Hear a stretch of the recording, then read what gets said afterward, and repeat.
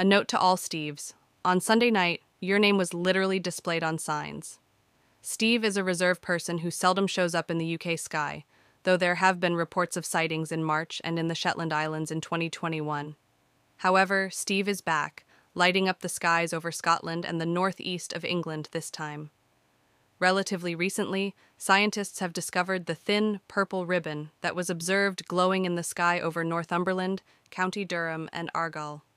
Steve is not an aurora, but he is frequently linked to its more well-known relative, the Northern Lights, or Aurora Borealis, which was also photographed on Sunday in various locations throughout the United Kingdom. Despite having been photographed for decades, it wasn't until 2016, after a U.S. citizen science project supported by the National Science Foundation and NASA, that it was given the name Steve.